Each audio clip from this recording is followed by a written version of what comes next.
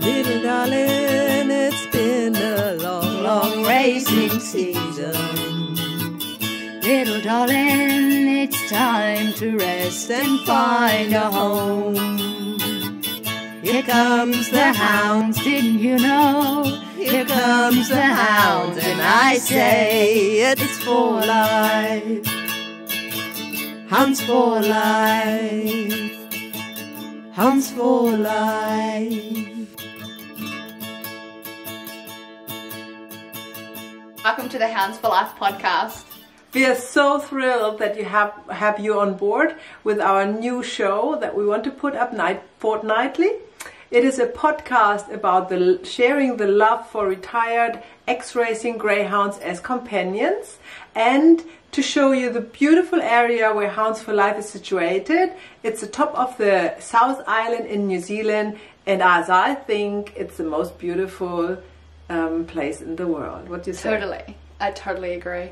And I am Maya. And I'm Shanna. And we are excited to broadcast our first episode today. Yay! Fingers crossed. All right. So the title of this episode is? The title of this episode is Bella, and who even are we? So we want to explain you a little bit where we're coming from, where Hounds for Life is situated, what this even is, and and about a little bit about ourselves, aren't we? Mm-hmm. Okay, right. So, Shanna, why don't you start? Okay, so as I said, my name is Shanna. I have two beautiful greyhounds. One we've had for over a year, and I've grown to love this wonderful breed, and I want to share it with the world. I want to share it globally, and I want people to get to know this breed and what it's like to live with them as a pet. And yeah, I absolutely love them. They're wonderful. They are. I am the owner of two greyhounds as well. It's Bella and Silky. I have Bella for almost 3 years now, and Silky for a year. And I think greyhounds are like potato chips. If you have one, you can't stop. Agreed. I feel like I'm going to become a hoarder one day, but let's try not to become So in this episode you will see an interview with Dan at Paranui, the permaculture homestead and animal sanctuary, where the Hounds for Life is actually situated. There are the kennels and the volunteers who are helping with fostering the greyhounds for Night Rave Greyhounds, which is up on the North Island, the rehoming agency. We are passionate about finding homes for the retired greyhounds. As you might know or might not know, they have a very short racing season and a very long life after. They do, and they need to spend it on the couch. They really do. In each episode we have several segments that we want to show you. And one of the segments is an interview or a personal talk to an expert who knows a lot about greyhounds, because we love greyhounds, but we don't know everything about greyhounds, don't we? Mm-mm. So we are keen to learn everything about this very unique breed, and we're very happy to share that with you guys. And then we also have another segment which is a how-to segment, where we are actually sharing crafty things with you. How to do some handcrafts or paintings or anything around the greyhound, what you can use for your greyhound, make for your greyhound, do with your greyhound. That's our how-to segment. Cool. And what else do we have? So we also feature a foster of the week. So the foster of the week is to get out into the world what greyhounds we actually have available for adoption. So this week we will be featuring a greyhound called MaryLou. She's a super sweet girl, and she is up for adoption. And we've taken some footage of us interacting with MaryLou, and we hope you guys really like it. She's absolutely wonderful. Each episode we also feature a greyhound that is retired from racing and is now rehomed. So we get the most amazing opportunities to go into people's homes and interview them and their greyhounds. It's phenomenal. It's really phenomenal. It's beautiful to see them be rehomed and live and lay on the couch and lay with their humans, and it's a phenomenal segment. And this week we are featuring Bella, which is Maya's greyhound. And then at the end you will also see a feature about the lifestyle here in New Zealand. We are starting in this episode with Picton, which is the closest to us. Picton is a sea town, or a marina, I say, yeah, you would say. Either or. And it is actually rated under the top 10 most beautiful small marina towns in the world. And we are very blessed that Hounds for Life calls this the home. Very It is surrounded by the native bush of the Marlborough Sounds. And the Marlborough Sounds are a beautiful landscape, very unique. Very. Coming up next is an interview with Dan at Te Paranui Homestead and Animal Sanctuary. So we're going to take you on a little trip to see the animals, to see how things run there. We have a look at the kennels. It's interesting. Just come along and have a look. I'm here with Dan. He is the manager here at Te Paranui, the permaculture homestead and animal sanctuary, and this is actually the home for Hounds for Life. So today we're just going to ask, did I say Dan or Danny? So today we're just going to ask him a few questions about where we are and what they do here, and yeah, get to know him a little bit. So can you tell us a little bit about the origin of Te Paranui and the animal sanctuary? Sure.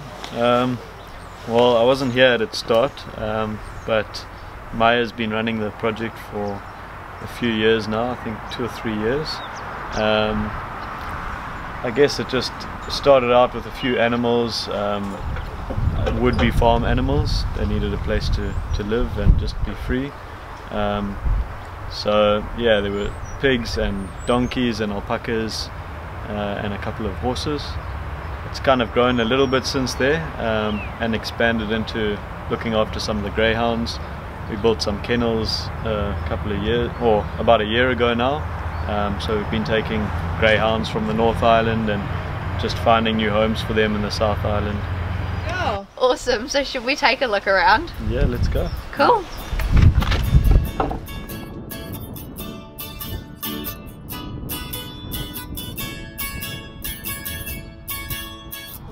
Awesome. Here we are. So how many animals have you actually got here at the moment? We got these 2 donkeys, we have 4 sheep, we have 4 alpacas, 2 pigs, 2 horses, miniature horses, and 1 cow. Wow. Yeah. So that's okay. So tell me a little bit about the Hounds for Life program. How did it start? I think it started with Maya having her own greyhounds and having an enthusiasm for being with them and having them as pets. And from there, I guess a group of people used to race the greyhounds, or just run them actually, not race them, in our paddock here. And then from there, Maya started talking to Night Rave on the North Island about potentially fostering some down here. Cool. Okay, so this is clearly where the fosters sleep. Yeah. Good spot. It's awesome. So you built these? Yeah, we built these, me and a volunteer. Yeah. Cool, that's amazing.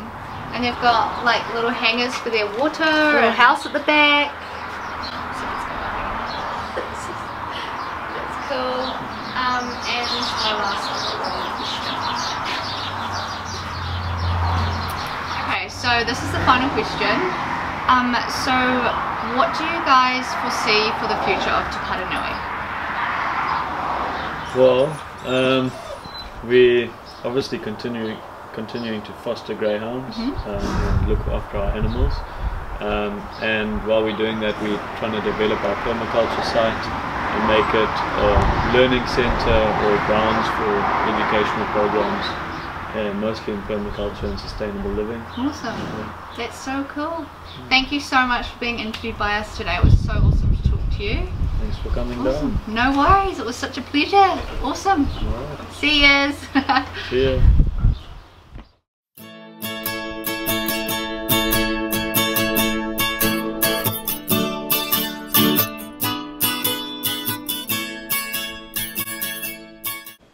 So now we're going to cut to Bella and how she spends her time. We're going to interview Maya, who is her owner, as previously said, and we're going to see what Bella gets up to, what her unique traits are, maybe what her favourite food is. So yeah, let's head over. Hi, my name is Maya. I'm living here in the beautiful Marlborough Sounds since about 9 years with my family and the dogs. Bella came to us 3 years ago and she was my first Greyhound. I had an Australian Shepherd dog and a mini fox terrier and a little designer toy at that time, and I decided we have space for another dog who needs a home, and I came across the retired ex-racing Greyhounds that are available for adoption, and I met Bella, my first Greyhound, and I instantaneously fell in love with her and with the race of Greyhounds in general. So we took her home and she fit beautifully in our tribe. However, there were some problems with the Australian Shepherd dog. Apparently, I have heard that quite often that collies and Aussies, they do not like quite a dog that is faster than them to play with. So we had some issues with that, but that's all been solved. And other than that, we have a cat as well, so I had to be aware about the cat, how to train the dog and the cat to like each other, which was no problem with Bella. It took us, I don't know, I barely remember it. It wasn't a hassle at all. And this is how she came to stay forever. Such a happy Greyhound owner. She brings so much joy in our life. She came very young. She was 2 years old. She has been raised, but not for very long. And she was just wanting to hang out with humans, obviously. And that's what she gets. The daily routine with Bella is like with all other dogs. We are getting up at around 8 o'clock. We have the school run, and then they're gonna get fed. They have a light breakfast because they haven't done much before breakfast and they don't have a big appetite. And then enough that they fell into their second morning snooze after that while I work, which is perfect because they are normally well behaved and quiet. Bella is the quietest of them all, and she's actually the alpha dog, so she rules the whole tribe.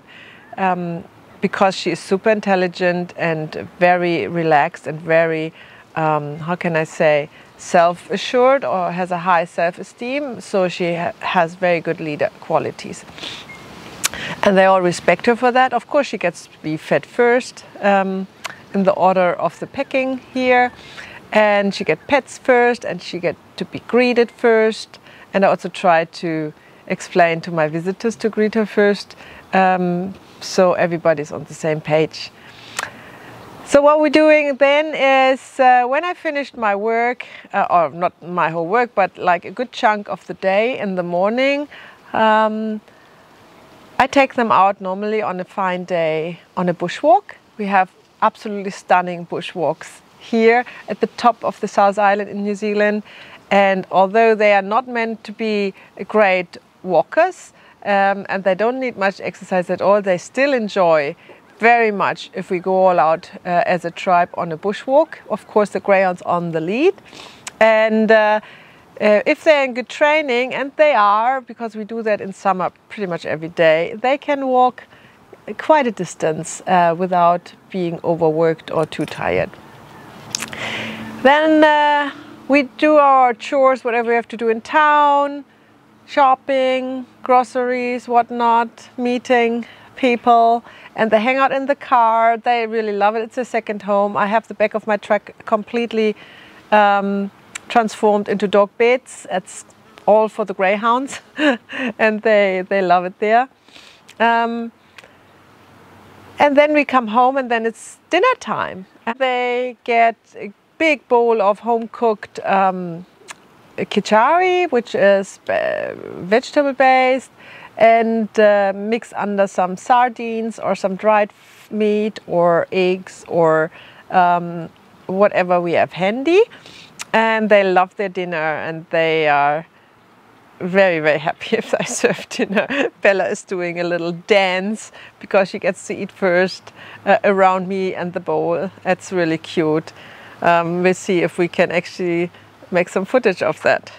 Normally, if you want to film a certain behavior of your dog, it does it all the time, but once you have the camera out, it might not even happen, but we'll see what we do. What else can I say about Bella? She's gorgeous, absolutely beautiful. She was known as Blondie before I got her, but I saw her on Trade Me where I found her and I thought, that's Bella. So she ever since then is named Bella. And actually that's no problem at all, because the retired Greyhounds, they not necessarily have a name and they not necessarily know their name. So it's pretty much like a blank slate. You bring a retired Greyhound home, and although it's an adult, it doesn't have any puppy nastiness like, you know, being not house trained or chewing everything, or you know, like what puppies are. You got an adult dog, but still they are blank slate and you can form them. So you give them a name, you give them a routine, you give them the affection they hadn't had before, and so it completely becomes your dog. It's different to rescue dogs where they had a pet life before, which was probably not nice, and they have memories of that.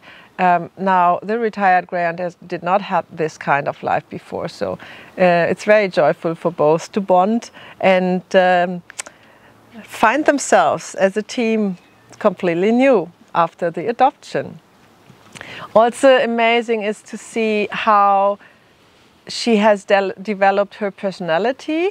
The first weeks or months I had her home, she was very quiet and she was not doing much. And then she came out of her shelf, I think 2 months it was, or maybe 3. And then she started to do some wonderful things, roaching, for example, or she danced around her food bowl, or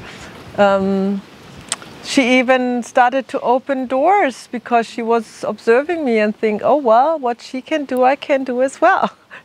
And she's not only open doors with handles, she also opens range sliders to the side, and she also unlocks the lock of a range slider if I lock it up to get wherever I am. So she really wants to follow around. However, she's very good alone. She's no hustle. She just lays on her bed and snoozes until I come home. There has never been any destruction or any traces found that she did anything else than lying on her bed and waiting till I'm home. Okay, so are you ready for the 10 surprise questions for Greyhound owners? Sure. Alrighty, so what is Bella's favorite treat? Bella's favorite treat is a big piece of dried home-baked bread. Alrighty, what was your longest dog walk with Bella? It must have been 2.5 hours. Whoa, that's insane. But having said that, my Greyhounds are used to go on longer walks, say 1 hour-ish is normal. And B, we had a break. I brought water with me and a bowl, and we had probably 15 minutes break, and they lay down in the shade, and it wasn't the shade actually, the walk was through the bush. So yeah, they cope well. Okay, is she allowed on your bed? Of course she is. Although she's not sleeping in my bed with me, because I have small dogs which sleep in my bed with me. She and the other Greyhound we have, they have their beds next to my bed and they sleep there all night. Having said that, sometimes when I come home and I leave the door open, or she might have opened my bedroom door, I find her on my bed. Yeah. Okay, what does Bella do when she's happy? Right, so when Bella is happy. She's chattering, which is very cute, and she does a funny thing with her tail. The tail is vibrating a little bit like the chattering, so it's chattering on the one side of the dog and chattering with the tail on the other side of the dog. That's super cute. Okay, does she sleep in pajamas? Yes, she has very cute pajamas, and she has them on pretty much the 6 winter month. Okay, number 6. What does Bella do when she's demanding cuddles? Well, when Bella is demanding cuddles, she is lying down, staring at me, so it won't be possible not to recognize her.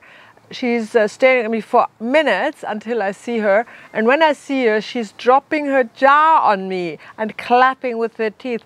That looks a little bit like this. Okay, thank you for the demonstration. What is the smartest thing she's ever done? I would say to open not only the doors, including the range slider, but to actually unlock the latch of the door. Number 8. Does Bella snore? Bella does not snore, as I can recall, no. What is her favorite toy? Her favorite toy is a big fluffy thing that she throws in the air and catches it and chews on it just a few times, and then she's pooped after a minute. Alrighty, do you want an additional greyhound? This is the final question, make it count. I would say never say never. Thank you so much for joining us today on Hounds for Life. Our next segment is our how-to segment. That is the maker section, where in this episode I'm gonna take you through how to knit a cowl for a greyhound. I know we are heading into summer and we won't need it anymore, but I know you guys from the northern hemisphere, you might want to give it a shot and make a really cozy something for your greyhound. Nice. It's beginners, right? It is for beginners, so don't shy away. It's for Shanna as well. I'm such a beginner with knitting. I'm sorry, Gran. When you start a knitting project, you want to make sure it fits. So therefore, you have to measure, in this case, the neck of your greyhound, and you have to make a gauge. That means you knit a piece of 10 by 10 centimeters and count the stitches that you need to cast on, and the row stitches in this case are not so important. So I have measured Bella's neck is where the ears are attached, 40 centimeters in circumference and 46 centimeters where the shoulders are attached. I want a length of 22 centimeters, that's about the length of her neck. I have made a gauge and found out I need to cast on 30 stitches with needles number 9mm to got 40 centimeters. I will change halfway through the knitting to the 12mm needles. In this case, I will create the tapered shape that I need for the cowl. I will bind off the same stitches that I cast on, 30 stitches, and finally sew the edges together to create a tube, which should have a smaller and a wider end, and enjoy the lovely cowl. I'm starting with this lovely red color in this cowl. It's gonna be 2-colored, and with the smaller needle sizes, the number 9. We are taking one end of the yarn, and you don't need to bother about long tail cast on. We're doing a knitted cast on, which is easy to learn for a beginner. So you make a slip knot. Take one needle through the slip knot, pull it tight, not too tight, never tighten things up in knitting too much. Take your working yarn through your finger to tension it. You can either use the right hand, the continental way, or the left hand, continental way, or the right hand for the English way. Whatever your granny or your knitting teacher or the friend or your mom told you to do in their tradition. Then you go through the slip stitch with the right needle and pull the yarn from back to front. This is a knit stitch, and don't lift this stitch up, just lift the right hand needle with the stitch and twist onto the left needle. And keep your right needle in, get the next stitch through, lift it over your needle, twist it, come from front to back, drop it onto your knittle knitting, grab the next one. And so you continue and do your 30 cast on stitches. So now to start your first knitting stitch is you go in the first stitch, you don't turn the work, you stay exactly on the cast on end. You place your right needle from front to back, which is called a knit stitch. See, front to back. Then you grab your yarn, which is tensioned with your working hand, through the stitch. Use your thumb to secure the stitch on the right needle and the left thumb to secure the stitch on the left needle. Now this is like you did the cast on, so you're familiar with that. The only difference is that you now carefully slip the stitch off the left needle. So it's only on the right needle. That's your first knit stitch. Let's do the second. Secure with your thumb the stitch next to the working stitch on the left hand needle, and with your right thumb the last stitch on your right needle. So they are not slipping off. Then you go through front to back, through the loop, get your working yarn, bring it through, left thumb goes forward, securing the first stitch on the needle, and then you slip it off, thumb one down, slips this a little bit forward so you can work the stitch, front to back. This is a knit stitch, grab the yarn, pull it through the stitch, place your thumb on and slip it off. Let's do it again. That's a knit row, and we're turning the needle around so the tip of the working needle with the working yarn is always facing to the right. Here's your tail. Here's your working yarn. Put the working yarn behind. Remember to tension the working yarn through your fingers around your index finger. Slide the stitch to the front that you want to work with. Secure the second stitch.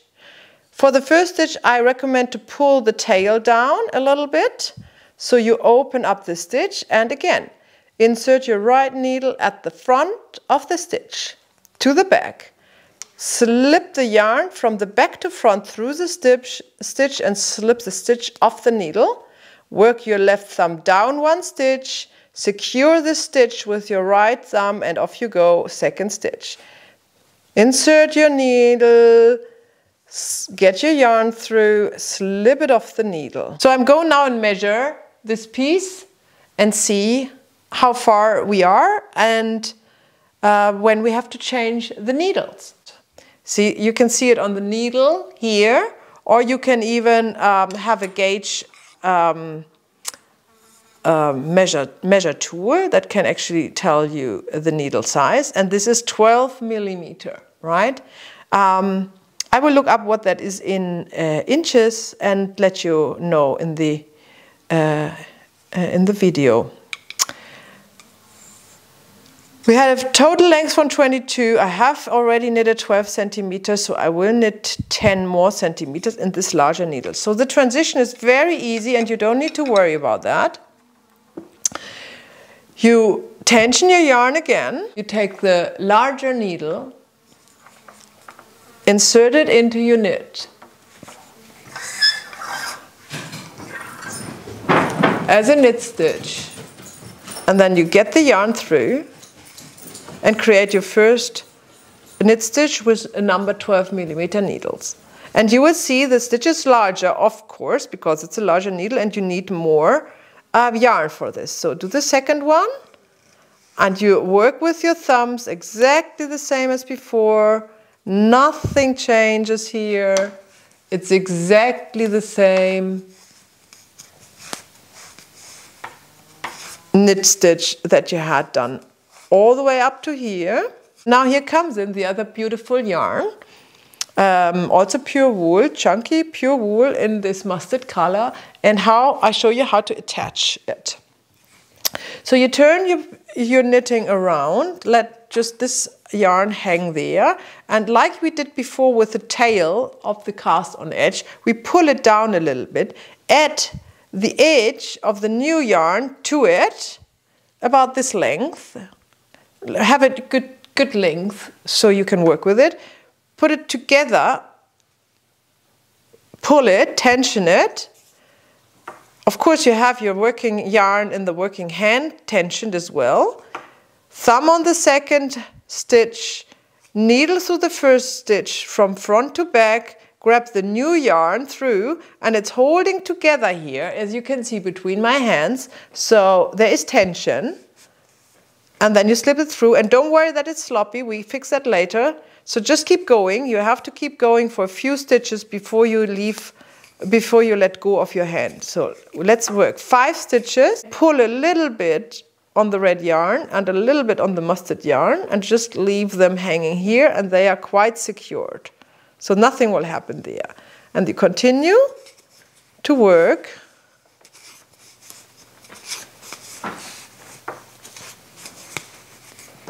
So I'm going to finish off this row. Just quickly measure it again if I'm really happy now, because I added 2 more rows. And I think that was spot on, because I am actually not even, yeah, I'm at 22 now, and the cast, that's actually perfect. Casting off. We are creating a nice cast off edge that does not need to be too flexible, because remember it slides over from the narrow part of the neck. So this is actually not stretching a lot. So we do a normal slip stitch cast off. We knit the first stitch as we always do, secure it, don't pull it tight. We knit the second as we always do and secure it as we always do. Now pull down the fabric. So you create a space in the first stitch where you can insert your left hand needle to the front of the front leg from front to back. Secure the tip of the right needle with your thumb, gently slide it, don't let go of the fabric until you can slip through the other stitch. And here you go, you got 1 bind off. So do the same, a knit stitch, normal knit stitch, take it off, so you have again your 2 knit stitches here, and now pull down the fabric here to create a bit of a space at the first stitch and slip the first stitch over the second stitch, securing the tip of the right hand needle with your left thumb, and then slip it off. This is the last stitch. Now we have 1 left, right? Obviously we have 1 stitch left. So what you do is you pull, you make a big loop, pull your yarn through, and tighten it, not too tight. Just tighten it, keep your thumb and your index finger here, and just have a nice and secured edge. Right, and this is now our finished cowl. Look at that.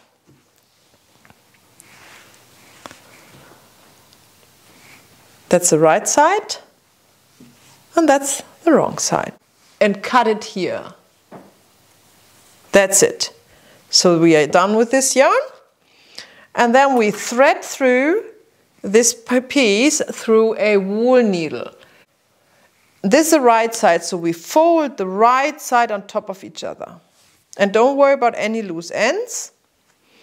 You want it neatly on top of each other, and you can use your pins to pin it together if you are unsure, right? And that is then how the edge looks. You want the color change here to match, right? That's important for the look. And that's all looking good. So what we do, we insert our sewing needle, our wool needle, with the wrong side up and the right side inside. Here, see the purl bumps, this is the wrong side. And then we make a mattress stitch, a very easy stitch. The only thing you have to worry about is that you are not pulling it too tight, not too loose, and you are matching every purl bump. See the purl bumps here? You want each purl bump to be sewn together with 1 stitch, right? And this, in this way, you are keeping your colors clean, right? And there's the next color here. So we go through the purl bump, 1 and 1, and just pull the wool through. Not too tight, always loosen it up a little bit. And then we have the next purl bumps that we want to thread the needle through. And we're coming to the last one, so we want to go through the knot, our slip knot, where we started our knitting from, going through the edge of the last stitch and pull our yarn through, and do that twice. this time. So we're going again through the same stitch, just to make sure, and we pull this a little bit tighter, and just to make sure that we have a really even edge, and we do. Look at that. That is perfect. And you always go in your sewing seam when you weave an end. And now the magic happens. We turn it inside out, and here is our cowl. Look at this beautiful shape. Does it not look like a greyhound neck?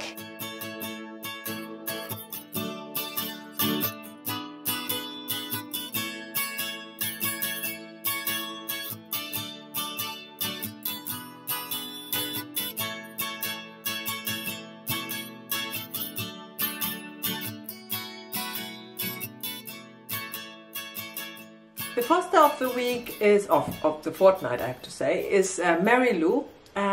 You're gonna see her zooming around in her foster home with Debbie. She's in private foster care, very close to Hounds for Life's kennels. And she's such a sweet girl, isn't she? So sweet. I want to take her home. Me too. Too many, too many. Not now.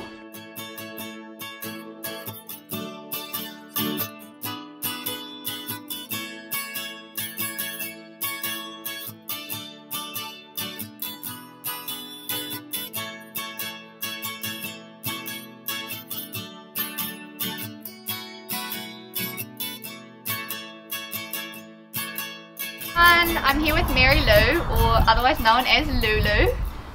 We're here in Spring Creek. She's been on foster care with Debbie for about 3 months now. She really loves it. As you can see, she's super happy and she loves a treat. Hey, do you want a treat? MaryLou really likes to play. She's super silly when she's playing, but it only lasts for very short bursts of time, as common with many greyhounds. She is a real people greyhound and loves to sit by the fire as long as there are people around. However, when she's home alone, she's a really good girl. She's quite happy to be home alone, and she's a wonderful girl. I hope you have enjoyed the show so far. We are now coming to our last bit of the show. We are taking you around through a walk through Picton and show you the beautiful little marina town that we are living close by here. And hope we see you again in the next episode. Bye. Thank you. Peace. Little darling, it's been a long, long racing season. Little darling, it's time to rest and find a home. Here comes the hounds, didn't you know? Here comes the hounds, and I say it's for life. Hounds for life. Hounds for life. So Paranui is the place. And anyways, actually. Okay, start again. This is actually quite hard. How he's taking us. Oh no, I don't need that. Let's cut. On the. She just fell. She was for. She just fell off. Oh, bless her.